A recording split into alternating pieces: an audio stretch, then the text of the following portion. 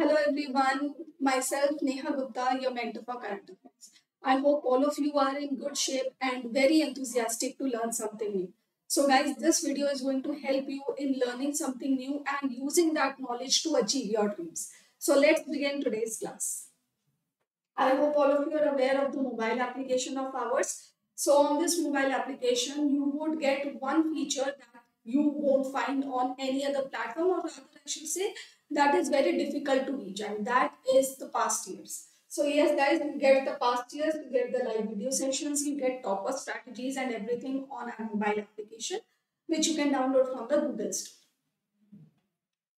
And these are the various channels through which you can reach out to us. And remember guys, this is our WhatsApp number as well. So in case you feel the need of giving us any kind of feedback, be it the positive or the negative feedback, you are welcome to give us the feedback on this number. Okay, so let's begin today's class. So the very first question that we have is, in October 2020, Ministry of Culture has launched the Har Ghar Dhyan campaign in collaboration with the Art of Living organization to spread awareness about mental health. The ministry wrote to the University Grants Commission and the school board CBSE to participate in the campaign. Mental health is an emerging pandemic which needs to be dealt with utmost sincerity. According to the National Mental Health Survey of 2015 to 16, there are dash million people suffering from the mental illness. So, what is the right answer? The right answer is 150 million so 1.5 crore लोग हैं इस देश में जो कि mental illnesses से सफर कर रहे हैं and believe me guys just I'm going to take 1 minute or so to discuss about it, and then I will move to the topic itself. So I was talking about the mental health, and in our today's society as well, we consider consulting a psychiatrist is a serious mental issue, whereas it is not so. So we should take an active call if we are feeling that we have this problem of mental illness, or somewhere in our surroundings is struggling with the problem of mental illness like depression, anxiety. All of these are some of the examples of mental illnesses. Although illness would be a rather serious term, I would say rather the disturbances, but still जैसे आपका शरीर बीमार हो सकता है वैसे आपका मन भी बीमार हो सकता है. तो मन की बीमारी को ठीक करने के लिए why not we consult a doctor? Okay, so that is something that I wanted to share, because nowadays we are struggling a lot with our dreams, with our aspirations, as well as the cutthroat competition, and it is very natural for all of us to feel stress, anxiety, and everything, right? But we need to put a stop to ourselves when that anxiety crosses a bar. Positive stress is very good for us to achieve something in our life, but if that stress is taking a toll on your body, if that stress is taking a toll on your mental health, then you should put a stop to your stress and identify. And a very basic means to identify the level of stress or the anxiety that you are feeling, or the cause of anxiety, you can sit with yourself. Try to sit with yourself, try to journal whatever your thoughts are, and believe me, these things will definitely help you cope with the mental distress, because I know that you are aspirants, and aspirants को बहुत ज़्यादा stress है आज के time पे, क्योंकि ना सिर्फ कुछ करने का जुनून दिख है आप लोगों को, but yes, you have the cutthroat competition out there as well. So competitiveness is also one of the reasons for which you might feel stressed. So as I told you, sit with yourself, write down your points in your journal, or talk to anybody, be it your friend, lover, or family. Just talk, because talk is a most reliable therapy as far as the mental distress is concerned. Chaliye, now let's move back to the topic itself. So the Ministry of Culture had in October 2022 launched this Har Ghar Dhyan campaign. Har Ghar Dhyan. You are remembering the Har Ghar Jal campaign? Yes, on the Har Ghar Jal campaign, from the same line or same line of people's participation, we have launched this Har Ghar Dhyan campaign. But there must be a question in your mind that this campaign was launched in October 2022. Then why are we discussing it here in January 2023? So, guys, remember this point that whenever the government launches any campaign or any new initiative, then it is a static current affair. Okay, current be here, but static be here, because you never know whenever the examiner will ask you this question. You can expect a question out of this campaign a year after all. Okay, so all the initiatives, especially the major initiatives which come in the news again and again, are important. Now, it was launched in collaboration with the Art of Living organization.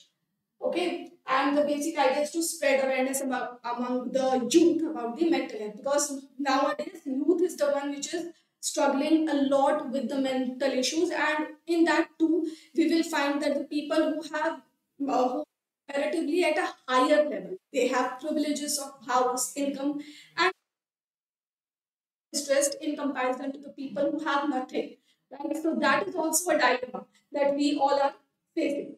Now, in order to spread awareness among the youth about the mental health, UGC and CBSE, both of them have been roped in by the Ministry of Culture in this campaign, so that the youngsters, the students, can also come across the mental health and how can they keep up their mental health.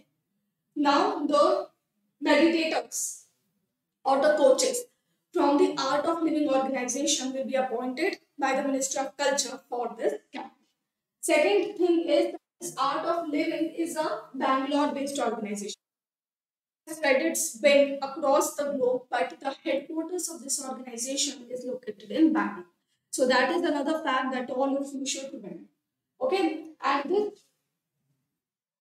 campaign will be completed on Independence Day of 2023. Okay, so that is all. Apart from this, nothing much is there. Uh, we have discussed this as well, and we have also discussed the relevance of this campaign, because according to the National Mental Health Survey of 2015 to 16, we had 150 million people suffering from the mental illnesses. Okay, and this is the data of 5 to 6 years prior to this time period. Okay, we don't know how much this number has increased, especially because of the lockdowns and the pandemic. We don't know what that has has as an impact on the people's mind. Okay, so we need to look out for that as well. Okay, so the next question that we have is, United Kingdom will be the partner country for Telangana's flagship pharma biotech event named BioAsia 2023. Shaping the next generation, advancing for one is the theme of the event. What does N stand for in one? So, guys, one itself has a full form. Okay, so N stands for next generation. One stands in one. O stands for one health. E stands for equity, and N stands for next generation.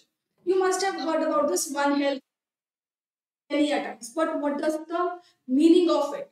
What is the meaning of this one health? The meaning of this one health is that we take the collaborative efforts, or we make the policies which have the human health, the animal health, and the environment's health in its center. Okay, so we make policies which caters to the health of all these three, we can say, spheres, or all these three stakeholders.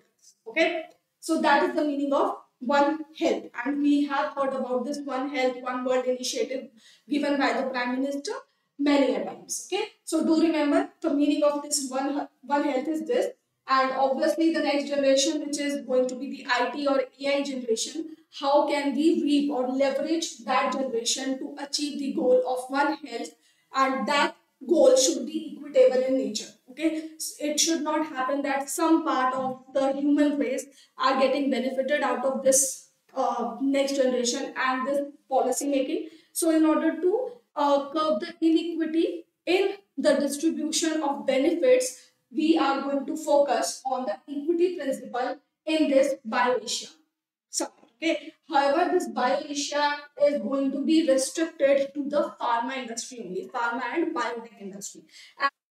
meaning which I have just told you, that is the meaning of the general One Health, okay, which is the motto given by the Prime Minister. So that's the general meaning of One Health. As far as this BioAsia event is concerned, so it is specifically related to the pharma industry. So it provides a platform to the stakeholders so that they come together and they discuss about the new events and the new innovations in the pharmaceutical and biotechnology. Okay. Now, Telangana organizes this event every year. And United Kingdom has been chosen as the partner country for this year's event. Okay, and shaping the next generation, advancing for one is the theme. So this is all for this question.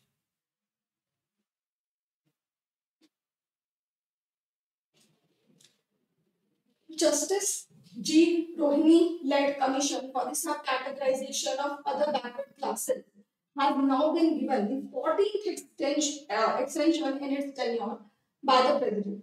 Under which article was the commission created? So it's a very basic and obvious question that you can expect out of this news.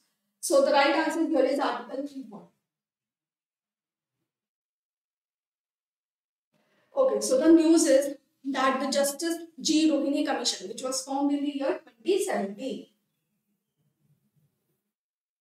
this commission has been given extension in its tenure. So it is going to work for a longer period of time now. And this is, guys, the 14th time for which the extension has been given to this commission. Okay, so the basic purpose of this commission is to create these subcategories within the OBC category. Now, what is the use of creating subcategories? We already have OBC category, we already have SCs and ST category. Now, why are we creating these subcategories? The reason is that there are certain categories in the OBC category which have advanced because of this quota, but there are certain categories which have not been able to take the advantage of it. Okay, कुछ categories ऐसी हैं जो कि बहुत ही ज्यादा पिछड़ी हुई हैं एंड कुछ कैटेगरीज ऐसी हैं जो जिन्होंने इस चीज का बेनिफिट लेके दे were able to uplift their social and economic status. So now what is the status? The status quo is that government wants to uplift these people as well who were not able to take the benefit of the quota. Okay, because we know that the quota is 27% for the OBCs and we do not have any subcategorization. So suppose this is one caste, this is another caste, and this is another caste. Now we all know that we do not follow this linear pattern of caste. We have caste within caste. Okay, so that is the stigma that Indian society has. So within OBC we have these three castes, let's say, and C is relatively poor and disadvantaged than B, and B is relatively disadvantaged than A. Now what is happening? Because they were advantaged, they were able to take the benefit of this quota, but the C, which was very disadvantaged, it was not able to take the benefit of this 27% quota because quota to fix है, seats भी fix है. Okay, if we have only 100 seats in RBI grade B and out of those 100 seats, 27 seats are reserved for the OBCs, then we are not going to look out for the each and every caste within OBC. We will definitely look out for the people who are clearing the examination and coming out to us and asking us for the job on the basis of OBC category. Okay. Now what will happen? They are relatively advantaged. They will definitely crack the examination and they will go and take for the job, and this will create a loop because then their children will be able to take the job and this 27% will never be able to percolate to this direction. And precisely because of that, is needed. And in my opinion, the creamy layer in the ST and ST is also needed if we want to give the benefit to the lesser and the bottom dog people who are at the bottom. Okay, I hope that this much is clear. So that is the need of the subcategorization. Now let's discuss why is the delay in this committee's work. The delay is because of the data. We have many OBCs and many castes in India, and the data collection was not in the hands of the commission prior. Now the data collection activity has been handed over to this commission, but still data collection requires a lot of time and effort, and that is why this commission has been given the extension year by year, and this is the 14th extension which it has. Now remember that this commission was formed in 2017, Article 340. Okay, these are two facts related to this commission that you should remember, and chairperson remains the same because after this person, the entire commission is known. Okay, so that is all. Now let's move to knowledge nuggets, because in the knowledge nuggets, I'm definitely going to give you something very crucial and important. Okay, so reservation percentage. According to the percentage or according to the Department of Personnel and Training, we have certain percentages. 15% reserved for the STs, 7.5% for the STs, and 27% for the OBCs in the recruitment in jobs as well as admission in colleges. Okay, if that recruitment is done on an all India basis in the competitive exams. For example, RBI ka exam hai, SEBI hai, and whatever examination is there. So if we have 100 seats, then 15 seats would be reserved for the STs, 7.5 seats would be reserved for the STs, and 27 seats would be reserved for the OBC. And this entire criteria sums up to 49.5%, sorry, 49.5 seats or 49.5% of the total seats. So guys, there is a very landmark judgment, that is Indra Swanim and others versus Union of India case of 1992, under which the Supreme Court ruled out that the reservation should not be above 50%. It should be limited to 15%. But you can clearly see that the reservation of only these three categories is 49.5%, and we now have PWS category as well. Okay, so it has been given the 10% quota. So definitely level we have 59.5% reservation, which is now being given, which is in violation to the Supreme Court's judgment. However, it is not against the Constitution. Now, this is a very UPSC kind of a topic, and I am not deliberately willing to discuss this here because this is a platform for the banking examination, and I believe that would complex the things more. So let's stick to what we have been given here in this slide. So I hope that you have understood the criteria for the reservation. Other thing is that women, minorities, person with disabilities, servicemen, all of these are also given the quotas. But their quotas are horizontal in nature and not vertical. Okay, so that is another thing related to the quotas or the reservation that you should be aware of. In the vertical reservation, what do? We create a separate category like ST, OBC, EWS. These are the separate categories. But in the horizontal, what we do? We reserve the seats for the disadvantaged sections within these communities. Okay, and we do not create a separate category for that. For example, if women belong to the STs, they would be given better advantages than the women of the general category. Okay, इसका एक बहुत अच्छा example आपको RBI की notification में दिखेगा. RBI we have the PWDs of the STs category to get 15 years relaxation in age. We have the PWDs of ST who get the same relaxation, and we have the PWDs of the OBC who get the 13 years of age relaxation, and we have the PWDs of the general who get 10 years relaxation. Okay, so what is this? This is an example of reservation and not vertical reservation, because then here we are not creating any new category altogether, which is getting the reservation. Rather, the people who are from these categories only, who are more disadvantaged than the people of this category, than the other people of this category. Okay, so I hope you are understanding the basic idea of it, and the basic idea is to uplift the disadvantaged people. So we have divided these categories on the basis of social and economic disadvantage, and on the basis of the disadvantages that these people are facing within these categories, we have created these separate categories for reservation purpose. Okay, so that's the basic difference. So the difference in vertical and horizontal reservation is of the objective. The objective was to uplift the people of different categories, and in horizontal reservation, we uplift the people within the same category. Okay, so that's basic distinction. Now the next thing is, which is a very important thing for the aspirant, because aspirants ask this question many a time कि हमारा OBC का certificate state का है, whether it will be applied or applicable in examination or not. ये question तो आपके दिमाग में आता ही होगा. So I'm going to answer that question here. So remember, OBC list is prepared by both the center and state. Okay, in the state services, the OBC certificate given in the state is applicable, but in the central services, your caste should be in the central list of the OBCs. If your caste, suppose I am Gupta, okay, I am a basic general Hindu person. If I go to Nagaland, maybe I would be a minority there.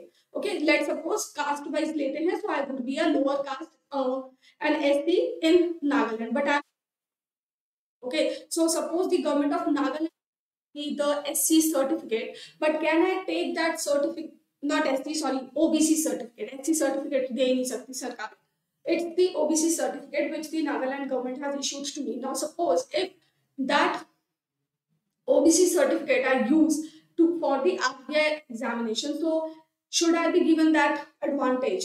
Obviously not. I would not be given that advantage. But in case there is a state service of Nagaland certification, definitely I would get a job on the basis of reservation quota on the reserved seat of mine. Okay, so that's the distinction. So OBC list is prepared by center and state, and remember, if you are applying for any central job, central government job like RBI, SEBI, NABARD, any other central government job, then you should have the centrally issued OBC certificate. State certificate nahi chalega until or unless your caste is in the central list of OBCs.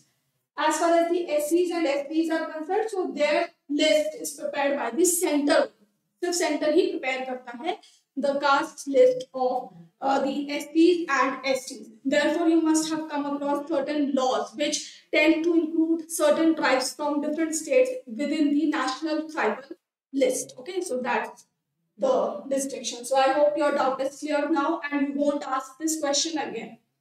Coming to the Indira and other sources, Union of India case of 1992, so it kept the 50% limit. So guys, we have a very complex structure of reservation, but do remember whenever are being asked on reservation, so do remember the basic idea of reservation was to give representation to the disadvantaged people. And right now, even after 75 years of independence, we have not reached the stage where we can say that we have removed the caste-based discrimination and now the reservation should be removed. No, reservation should not be removed at this stage. Maybe 25 to 30 years down the line, we may be able to remove the caste-based discrimination and the reservation, but right now we are not in a position. So don't get on the extremes, think rationally. Okay, whenever you are being asked on the topic of reservation, because this is a very sensitive issue. Generally people, they tend to get against this topic, and the people who belong to certain reservations, they tend to go to the favored side. Okay, try to think rationally. Okay, so question number 4 is, which state declared 2022 to 2023 as the year of enterprises? So here Kerala is the right answer. So before moving with the news, let me tell you that Telangana had declared 2020 as the year of AI to boost the AI startups in the state. And this state, Kerala, has organized or declared 2022 to 2023 as the year of enterprise to boost the MSMEs. Apart from this, the Kerala government has also organized an enterprise campaign. Okay, and the tagline of this campaign is "My enterprise is nation pride." Okay, this year is the year of enterprise. The Ernakulam district of Kerala has registered more than 1,000 new MSMEs, and this is definitely going to be a boost for the Indian industry. Next question is, recently the International Monetary Fund has provided 4.7 billion US dollars loan to Bangladesh government to tackle the macroeconomic issues. Of this, $3.3 billion is given under the extended credit facility of IMF and $1.4 billion is given under the Resilience and Sustainability Facility for climate investments. For the first time since when was the resilience and sustainability facility for the climate investments created. So guys, it was created in the year 2022. Now here, before beginning with the news, let me tell you that whenever IMF, World Bank or any other important organization gives loans to the other nations, we do not have to mug up the details about it. But in case if these nations are of ours, then I would recommend all of you to please look into the news, okay? Because that can be asked in the examination, right?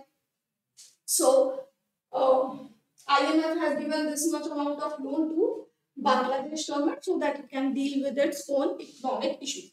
Now, this facility, this much amount is given under the extended credit facility of IMF, which is basically one of the many facilities which IMF uses to give loans. Okay, so there is nothing special in this facility. However, the facility for climate investment is a special one facility. Why? Because it is created in 2022 and Bangladesh was the first country to receive loan out of this facility. And the third reason is that it is created specifically to give loans so that the countries can improve their projects or they can improve and create resilience and sustainability as far as the environment and pandemic are concerned. So, environment sustainability and pandemic preparedness. These are the two axes on which this trust or this fund works.